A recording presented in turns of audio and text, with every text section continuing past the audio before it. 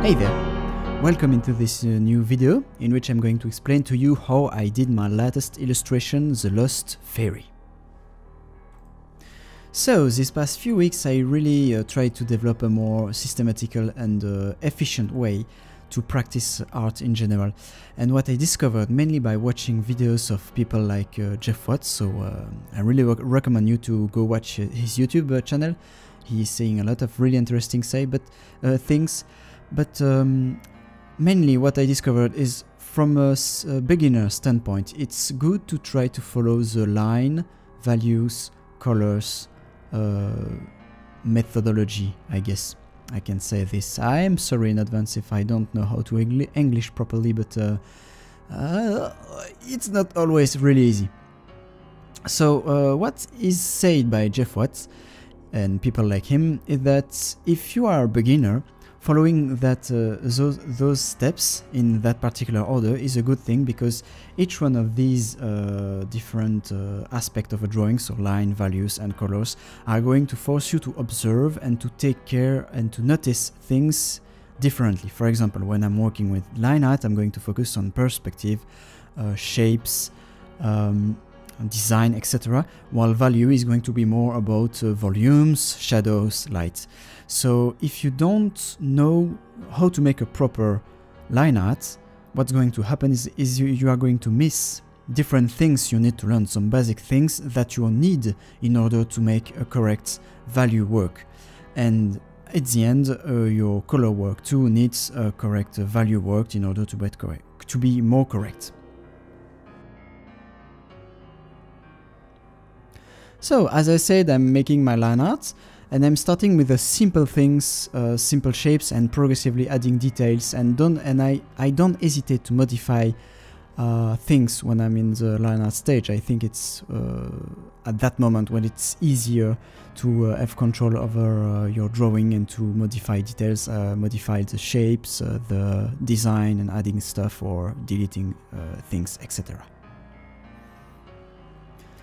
Once I'm satisfied with the line art, I'm adding a first pass of shadow with two values. This allows me, as I said, and I'm going to repeat it, is to keep control of things. So starting with a simple thing and then going more into detail afterward.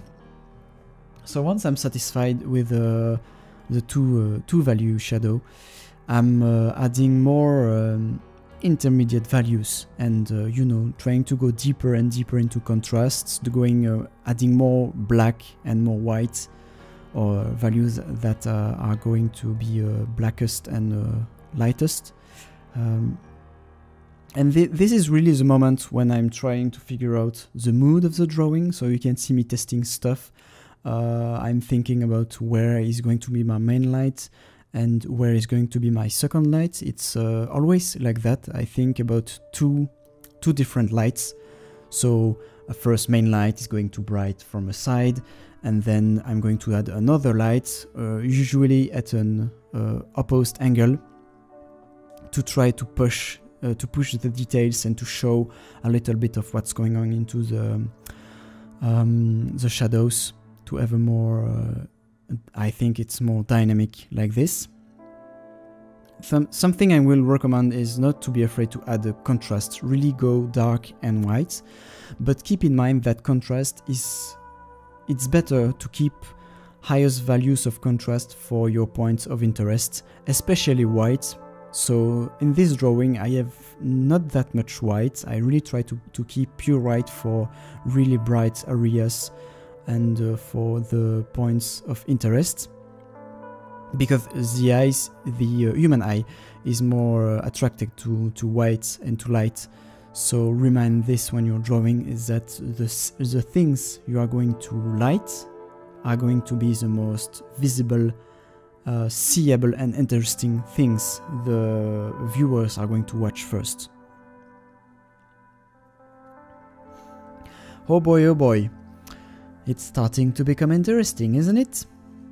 So after a certain time of adding details in values, and when I'm feel confident in my values, I start to think about the colors, And as you will see soon, for the colors I'll start with a simple pass of gradient maps. So I use different layers of gradient maps, one for each different element. So for example the skin, the cloth, and the inside firelight, and the fairy.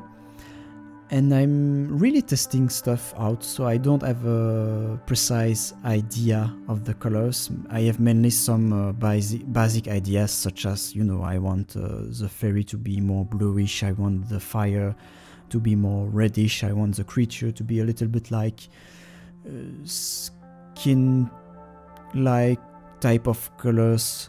So I'm really testing things out, and I don't try to pass too much time on gradient maps, because I know that it's going to be heavily modified while I'm going to progress in the making of the drawing. So you can see here I'm applying as I say, the first line, it's not line because lines are done a long time ago, but as I can speak English, I'm always making mistakes like this. So I'm applying the first colors. And there is a lot of things wrong at first, so I'm going to modify everything again and again. And something I discovered while watching a video of Dave Rapozza, I'm going to call him Dave, it's going to be easier like this. So Dave tell us in one of his videos that you can also play with saturation in order to have more realistic look, but also to try to guide the, to guide the look of the viewer, as we are also more interested in saturated zones. So the more saturated a zone is, the more likely it is to attract our sight. And that's actually something I applied, because at first I was a little bit skeptical with my colors. I was wondering, you know, it doesn't look really right, it was too bright, too vibrant. So I simply added a desaturation layer. And with a mask, I tried to desaturate it some places, tried to saturate it a little bit more other places, and it worked. Another thing I made a lot while working on this piece was to use another layer to rework shadows and lights. And that's why you have those modification of tints at some places. I think it's particularly visible around the neck of the creature when you have that smooth modification of colors, which are at more yellow where the light falls, and then progressively the more you go into the shadows, the more it becomes reddish, you know. I think it's a really nice effect, and in fact this was an accident, so I didn't really knew it was going to be like this. I was really testing stuff with another layer, and it just happened, so it's kind of a happy accident.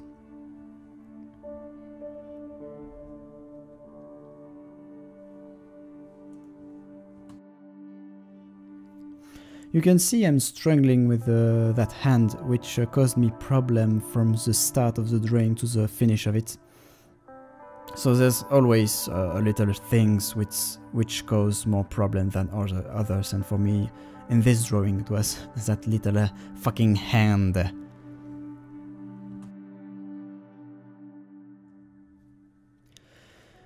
I'm going to keep on adding details. Most of the design is done, so I'm not going to change big things, even though I'm not afraid to do it if necessary. But here I'm confident about what I have, so the only thing I'm doing is just keep on adding details, trying to make the rendering more and more realistic. Modifying one or two things, you know, trying to work on the colors and light, and basically little bit of details here and there. I'm also taking the time here to thank the people of the Facebook group Draw or Die, which gave me some tips on the anatomy of the fairy. I wasn't really satisfied of it, so I went to the group and hey, can someone help me here, and blah blah, and someone was kind enough and answered to me, and you know, it's always good.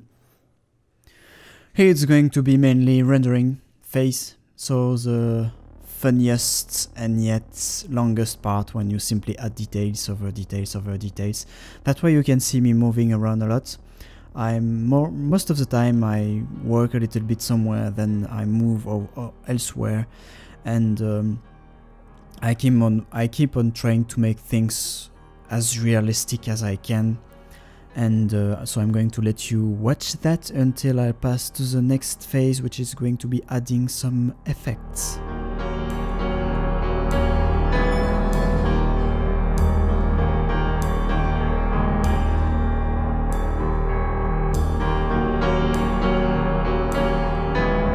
A little note is about those cubed things.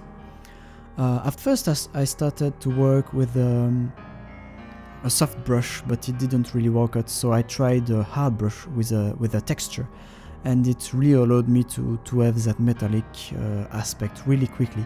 So I'm not going to say that brushes are going to help you or making your drawing easier, but actually if you know how to use brush, if you know how to play with the settings, it definitely can help you. So it's not the most important thing ever, and it's not the thing that is going to allow you to do the drawing, so you don't need it, but sometimes it can really come in handy.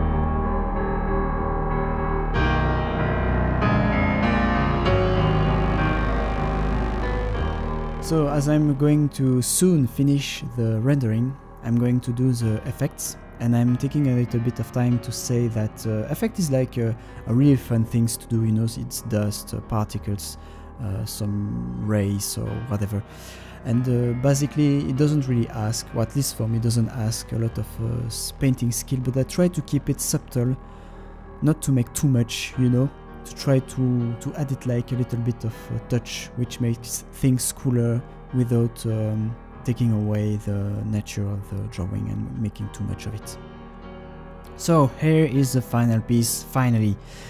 I really hope this video helped you, that you learned maybe some interesting things. Don't hesitate to tell me what you thought of it.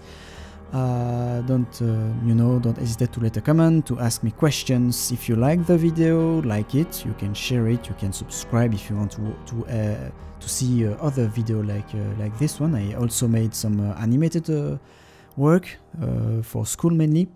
And again, I sincerely apologize for my English skill, but it's also why I'm doing this video, is to try to improve my English talking ability. So thanks a lot, and have a nice day. Cheers!